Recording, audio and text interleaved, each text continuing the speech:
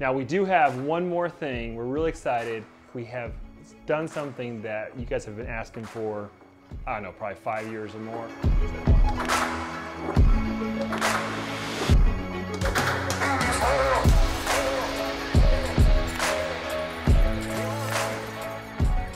Hey YouTube, so it's really exciting this week. We got a great vlog for you and we're super pumped because it is Tinley week, which means this weekend we'll be at Chicago at the big Tinley NARBC show, which is absolutely fantastic. We're really looking forward to it. We have such great energy at that show. It's pretty much the biggest and the best, maybe not the biggest, it's definitely the best reptile show in the US where you just have the kind of the meeting of the minds and a lot of really cool people show up, and we're really excited about it. So make sure you stay tuned all the way to the very end because we have a special announcement for the show. We're really excited about this, guys. So for the vlog, we're gonna mash a bunch of things together that we've done this week. We've got a lot going on. We're gonna update you a little bit on how the season's progressing. Yeah, you got some information about that. And then, although we're not hatching a ton of stuff right now, we have two really cool snakes to show you that recently hatched. Let's get right into it.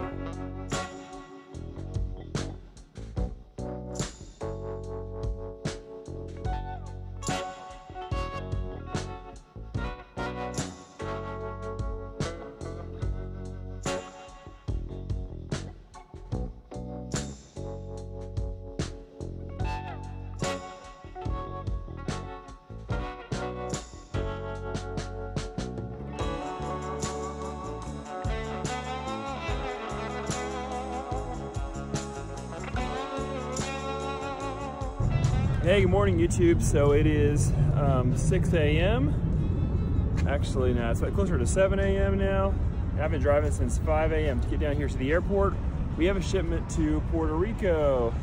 I drive down here to Delta to put this on the plane, and it'll arrive in Puerto Rico around 3:30 to 4 this afternoon, and customer will have it in their hands by 5. Pretty awesome. Pretty exciting. So a little information about Puerto Rico for the viewers there or customers there.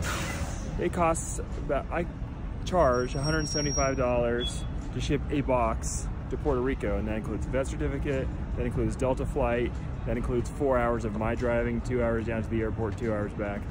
So, but I'm happy to do it because we get some awesome animals into Puerto Rico, and I've been there, been to some of your shows. It's pretty awesome.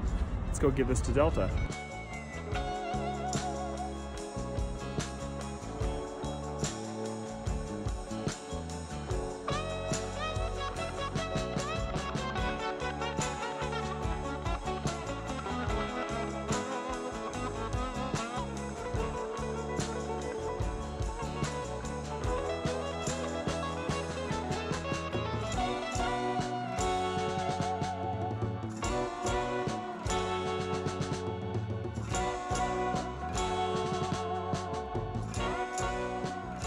All right guys, so here's the lowdown on the season. We just finished the ultrasounding yesterday, and you know, I never feel completely pumped after ultrasound. I always feel like there's always this mix because you find some girls that you're just super excited about, and then you always also find out that some of them are taking the season off, or that one thing that you was sure was just gonna really develop a lot of follicles since last time didn't do much. So it's always a mixed bag.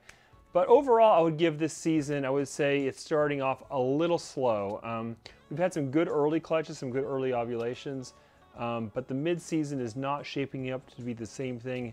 And I've actually heard this from a couple other breeders. It seems like across the US, it seems to be seasons where it'll be a great season or a not so great season. And from what I'm hearing, this may be kind of a lean season for ball pythons across the US. And I think I'm seeing that a little bit in our collection. But I'm not too worried about it. We always have great animals. We have some great females going. In the end, it's never really about the volume to me. I mean, if I could pick the top 25% of my girls to go every year and nothing else did, I'd be just thrilled. That's all I need. So I think it's gonna be a good season, and we'll see how it keeps shaping up. We'll keep bringing you guys along as we get some more great clutches, and we'll let the girls decide, and we'll just be happy with whatever nature gives us.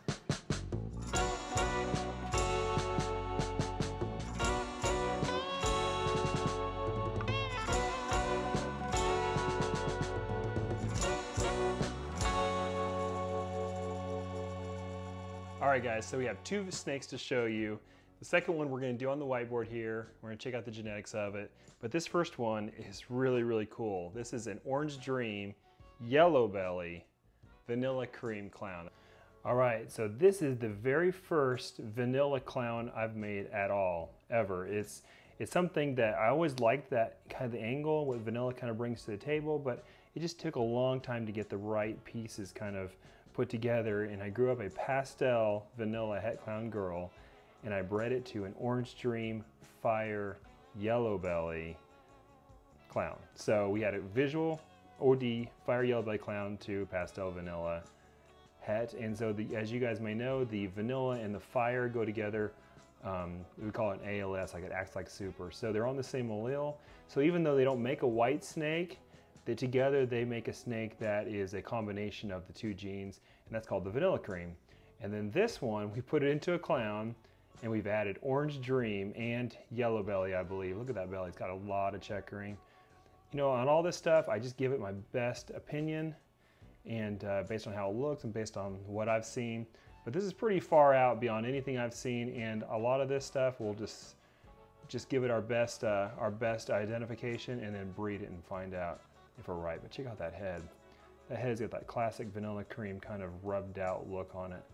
But it's really amazing the contrast and just the pattern of this animal. The Orange Dream is doing a lot to bring in those kind of rusty colors there on top. Just an amazing, amazing animal. All right guys, so we have a really unique animal here. This is an ivory. As you can see, it's basically a white snake, black eyes, gorgeous. But this has so much hidden potential in it. And you know, like your math teacher always told you, you gotta show your work. So I drew out here what the options of this snake, what the options were from the pairing. Okay, so the pairing was a Pompeii, which, as you guys know, we announced the genetics on it. It's black pastel, red stripe, yellow belly, spot nose clown, just a whole bunch of stuff. We bred the Pompeii to a red stripe, yellow belly. So I'm thinking, hey, we can get some super red stripe combos that are gonna be 100% het clown, plus have a whole bunch of other genes in them. I did know that we had a chance for making ivories, but I thought, probably get 1 in 4 ivories. We didn't get 1 in 4 ivories. That's how it goes. Whenever you have a gene you don't want to hit, that's always the one that ends up hitting on all the snakes. So we have a really cool ivory here from this pairing. But what I think is fascinating is how you articulate the possibilities of this animal. So we have an ivory. We know it's a white snake, so we can't see too much in it. There is some manipulation you can make of ivories to kind of get to know a little bit of a guess what's in them. But just based on the fact that it's an ivory, we know that it has a 25% chance of being a super red stripe, okay? It has a 75% chance of at least being a red stripe of some sort. It has a 50% chance of being a black pastel, a 50% chance of being a spot nose. So there's a lot of different things in here. And how do you even really articulate that? Because we're used to talking about percentages when it comes to possible hets on the recessives. But as we talked about before, recessives and codoms are actually very, very similar in how they work. And so because we cannot see the codoms in here, we start using percentages to talk about codoms. So we have an ivory, 50% black pastel. She wants to bite me now. This is how dare you define me. 50% black pastel, 75% red stripe, 25% super red stripe, and 50% spot nose, all in a white snake. This is a genetic powerhouse and a really cool girl to grow up and find out what she actually has under her paint job.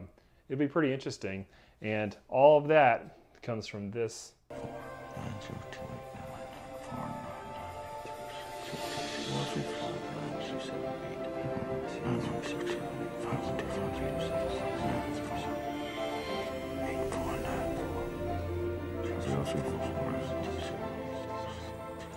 All right guys, hope you enjoyed that and catch you up on a little bit what we're doing this season, how things are looking.